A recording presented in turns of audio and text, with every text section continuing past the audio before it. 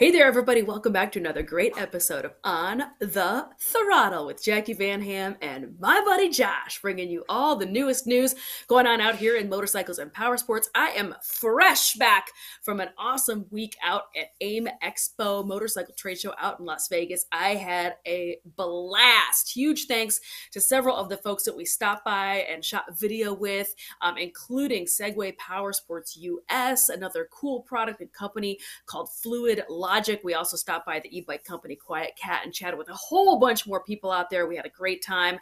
So for today's episode, all sorts of news going on out here in motorcycling. I am going to be talking about a brand new way for you to get juiced up. And no, I'm not talking about delicious energy drinks. I'm also going to be talking about some more drama going on over in Northern Ireland. And Josh, what do you have going on for your stories? So, of course, it's going to be a middleweight adventure bike, but another one goes racing, and this one's going to be super surprising.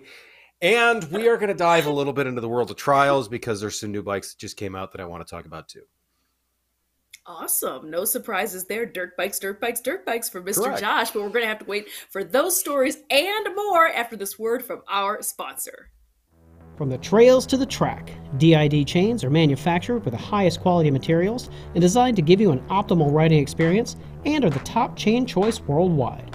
When performance, quality, and consistency matter, go with D.I.D. What drives you?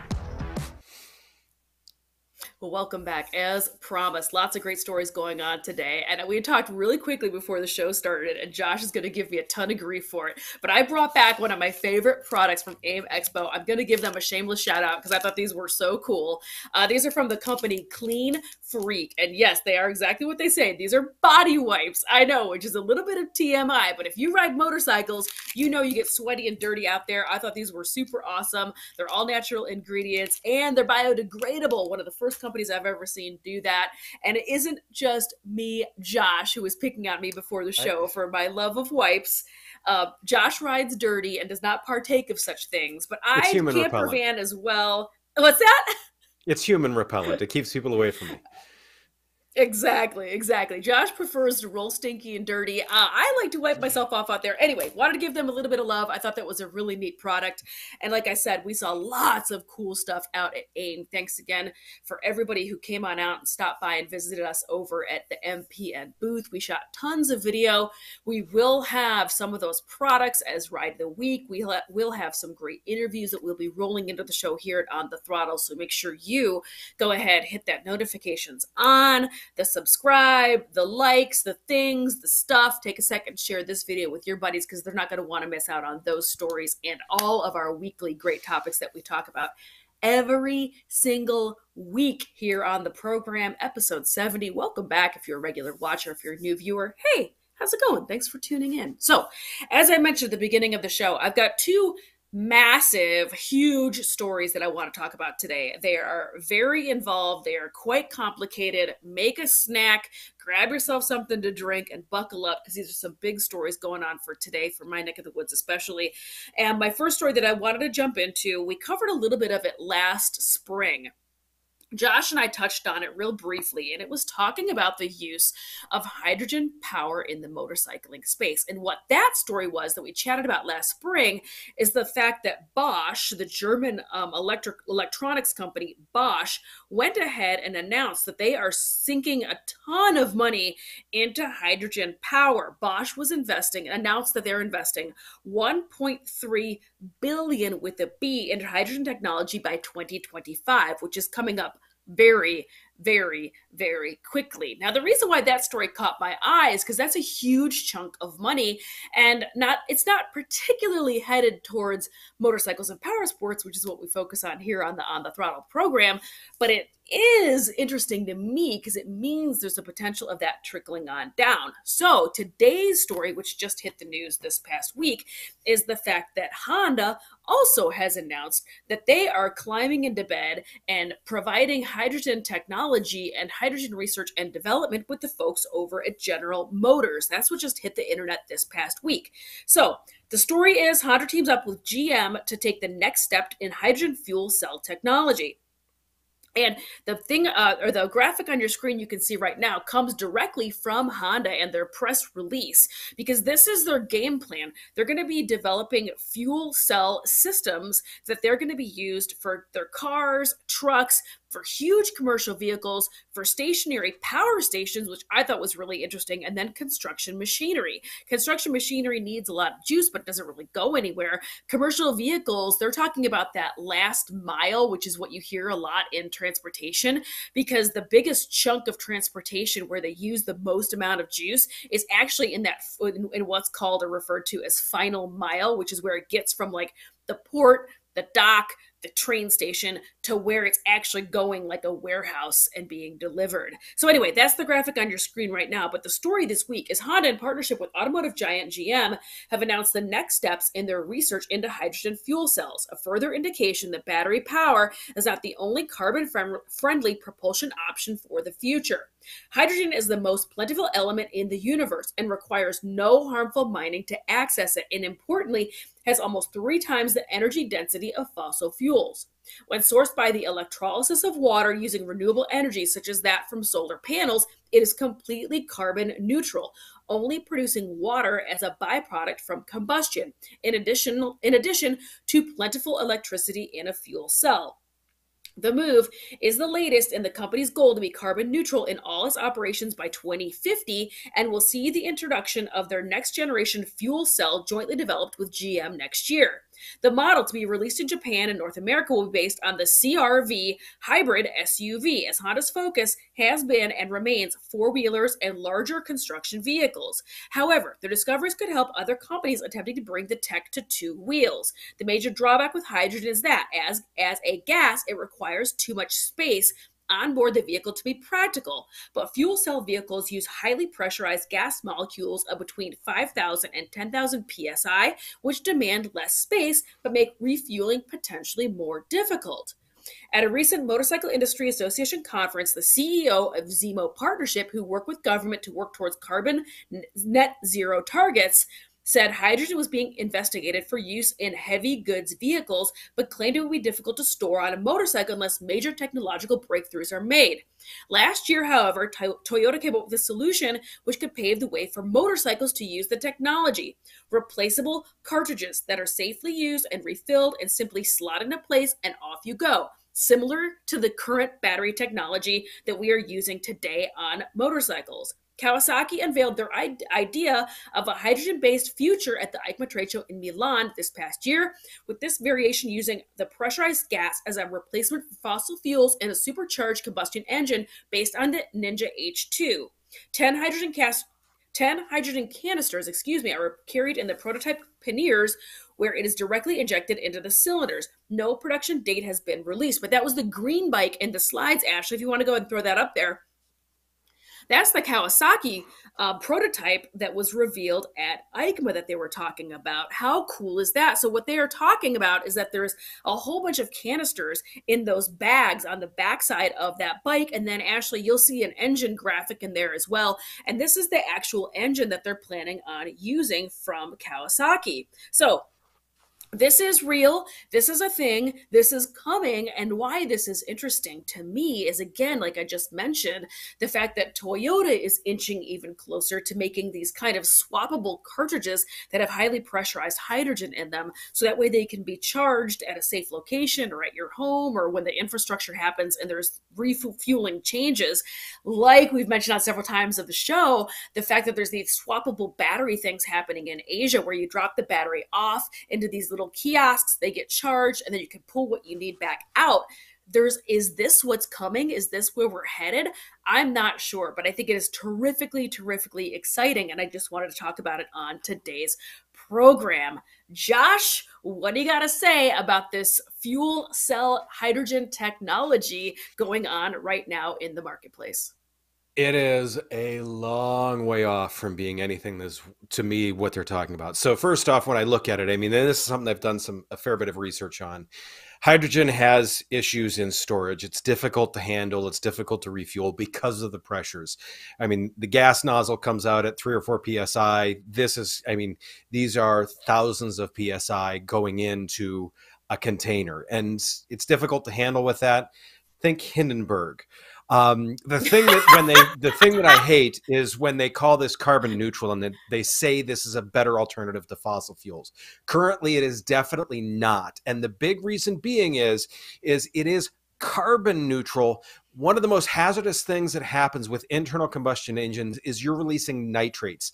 And when you have this, you're releasing these nitrates of oxygen that are naturally occurring in the atmosphere, and you're releasing them freely to go out and do damage. On top of that, as of recently, up to 71% of hydrogen production involves natural gas. So when they say hydrogen is carbon neutral, you're burning natural gas to do this. So no, it's not. That was a number straight from Forbes, actually, about 6 months ago. And the other thing that I just drives me nuts about it is when we've got electric motors, there's one moving part with it. With this, you have all the complexity, all the issues, and all the difficulty of an internal combustion engine. And they don't create as much power per cc because of that. So now we've got all these things that kind of hamper it. I mean, look, we need to find alternative resources. Sure, it's abundant, but it's not easy to get to. I mean, there's a ton of problems that we need to solve before I get real excited about it. So that's my soapbox 2 cents. For sure. And I hear you about the infrastructure that has to be caught up with, but battery technology is in the same boat currently. And as the part 2 of this story that also happened this past week is that 2023 CR-V hybrid is now in production. Honda execs detail hydrogen use plans. So this is coming. This is going to be in this Honda CR-V. This is real. And the way that they are planning on, their big conversation and their big talking point, as you mentioned in your argument about why not, is the fact that they are counting on using a lot of solar power as how they're going to produce this. So that is the way that they are going to handle and skin that cat, and that's why they're comfortable using the phrase carbon neutral. I think it's terrifically exciting. I am a big advocate of solar power as well. I mean, it's the sun. Everybody has it. It's everywhere. But I think that also we got a long way to go. I mean, you're right. This takes all development. At one point when the automobile came out, the horse people said, no way, this will never happen. You have to put gas in it. It's dangerous. It's going to catch fire. This is a trend. This is a fad. I'm going to stick with my horse. Now look where we're at a quick 120 years later. So yes, this is a very upcoming technology. This is a bit of the future. They are talking numbers like 2030 and 2050 as far as some hard dates for this. Yeah. But I still think it's terrifically exciting. And I love anything that is outside of the box thinking. I love the thought process also of swappable batteries. That does it for me. That stokes me out because it's not only applicable to this like hydrogen conversation, but battery conversation as well. I'm a big advocate of it. So that is what's going on as far as some new power news. I thought it was really interesting, and there's a lot of layers going on. There's a lot of conversation to be had about it. But that's what's going on for my first story for today. Josh, what do you got going on in your neck of the woods? So you brought up the Moto Morini X Cape a little while back, and they decided when they unveiled it, they unveiled the ADV-R version of it because everything needs to have an R at the end of it. That automatically makes it better. That's just golden for everything. So that was unveiled at EICMA. Right. Everything's a pirate. So they decided 2 weeks ago to roll one out of the trailer at the Bassella Race in Spain a couple of weeks ago. And one of the things that I think is so impressive about this is obviously, this is an Italian company with some Chinese roots. It's using the CF Moto engine in it that a lot of others are using in that. With this, it took 8th place in the Maxi Trail class, which is basically the middleweight adventure class. I found that really interesting because some of the other notables that were in that race were Paul Torres on a T7, and there was also a Ducati Desert X in that race. So for it to finish 8th place is pretty remarkable. Now, with this, the ADV-R has, now I'm going to do a pirate every time.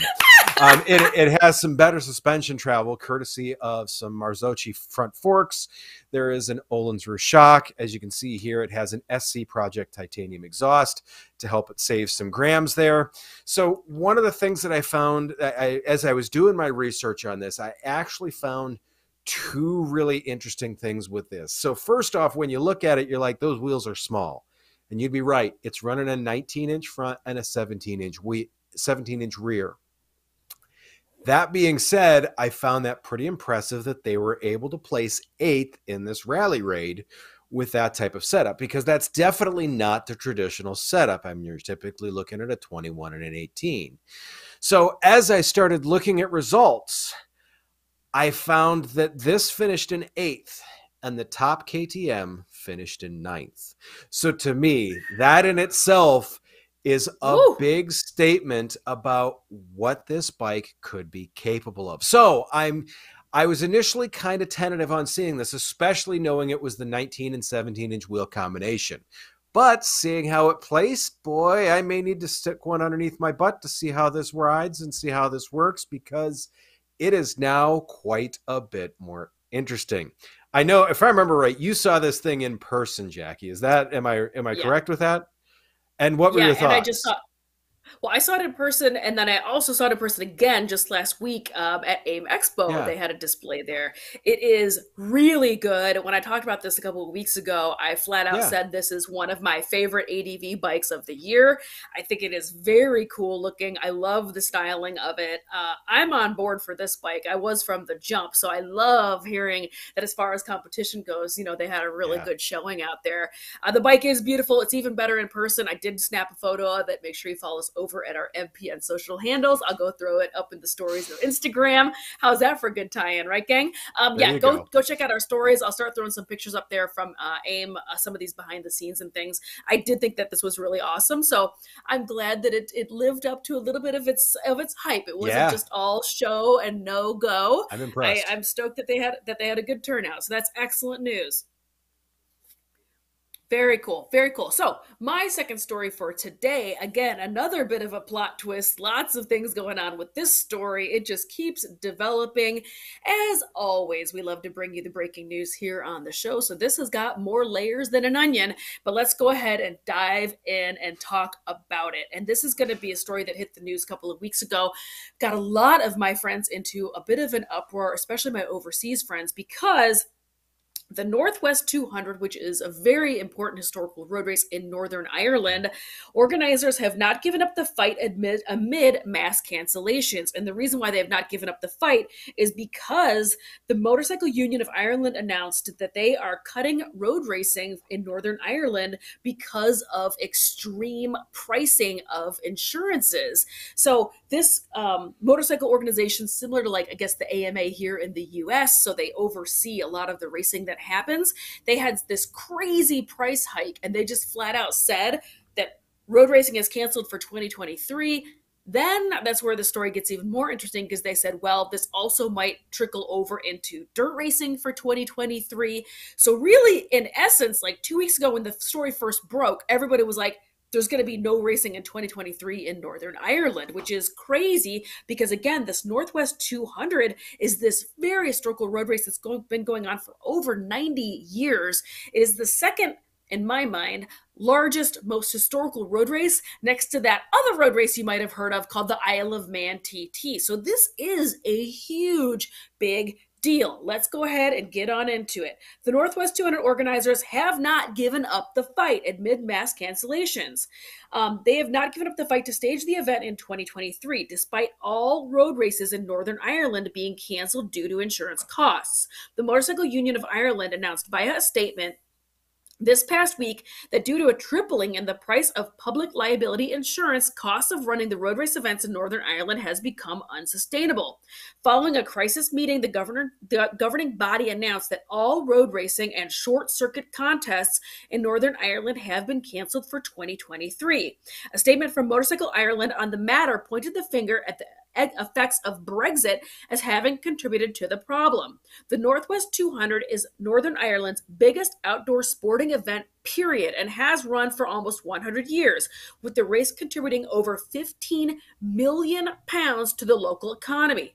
Prior to Thursday's announcement, the future of Northwest 200 following the 2022 edition was uncertain, with more funding from Tourism Northern Ireland requested to keep the event running. Despite all of this, organizers say they are pushing ahead with its plans to stage the 2023 Northwest 200 on the 7th through the 13th of May. So that just happened.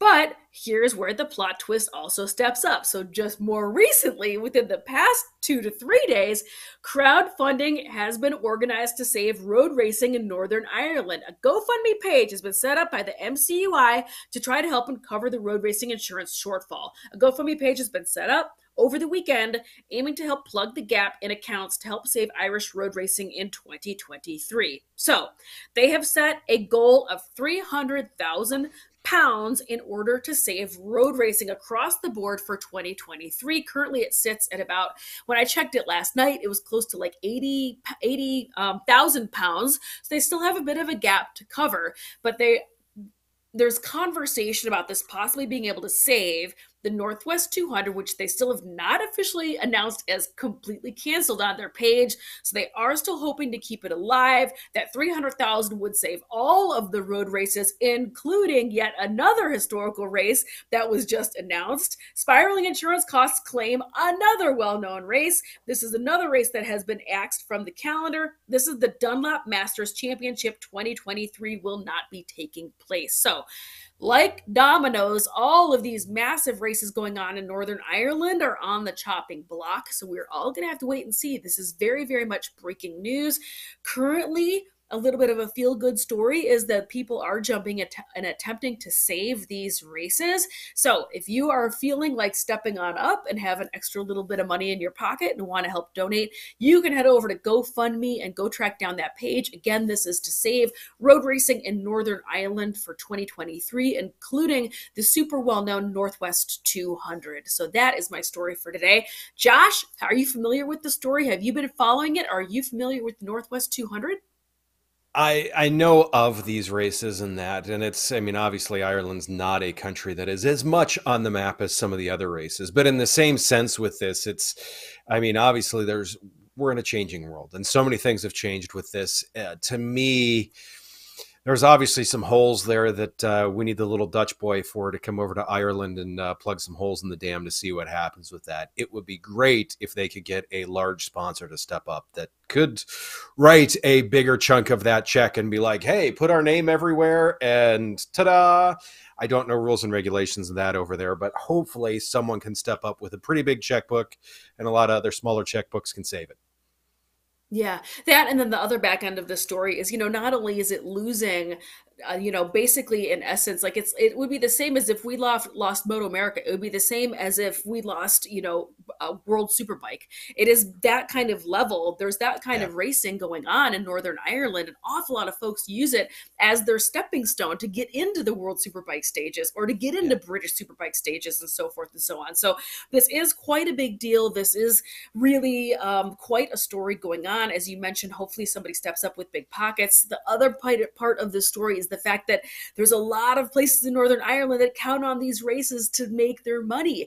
All of these pubs, all of these hotels, all of these restaurants, all of these smaller mom and pop businesses that are really going to take a beating if they don't have this road racing happen on the calendar. So again, if anybody out there is watching and feels like sponsoring road racing in Northern Ireland, make sure you head on over to their websites and maybe consider, cutting a check. Maybe consider helping them out a little bit. Myself, I am going to absolutely go in and throw in, at least $20 or so over to that GoFundMe page. It's the right thing to do to save some awesome racing going on in Northern Ireland. So That's my second story. Josh, what do you got going on for your second story today? I am going to take us to Trials Land because Beta just released the Evo factory models. And the factory models basically take your Evo Trials bikes and, like other factory bikes, step them up that little bit of notch. So there are quintuplet? There's four two-strokes. There's one four-stroke.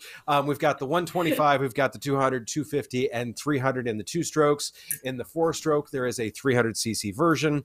The two-strokes are going to range from $81.99 to $89.99. Now, as I said, the factory designation has a whole bunch of steps up in parts, and they did this across the board in a lot of them. I've got a good example. If you're not familiar with trials bikes, these things look like aliens, but when you realize why they look like this, it starts to make sense. So on the 250 and 300, there's a 1.5 millimeter shorter crank and rod setup because they wanted to get rid of some of that weight. They have maintained the stroke with it, and they were able to increase compression by changing the cylinder on it. It also has a new titanium header pipe. On the 304 stroke, it gets a new titanium muffler for better power, and it gets a 1 pound weight reduction. So if you don't know much about trials bikes and why they look like this, a trials bike, typically a good trials bike, will come in under 150 pounds. So if you can take a pound off of that, that is one heck of a weight reduction. I mean, I would just probably not eat the cheeseburger, but yes, this makes more sense. It's easier to get the titanium muffler than it is to not eat the cheeseburger. On all definitely of them, eat the cheeseburger. Yeah. On all of them, you see here the gold nitrided upper fork tubes. If you know the process to gold nitride something, it is an extensive process. It is done with electroplating in a vacuum chamber. I have been at a facility that does this. When you see how it happens and you see what they have to go through to do something like this, you're blown away.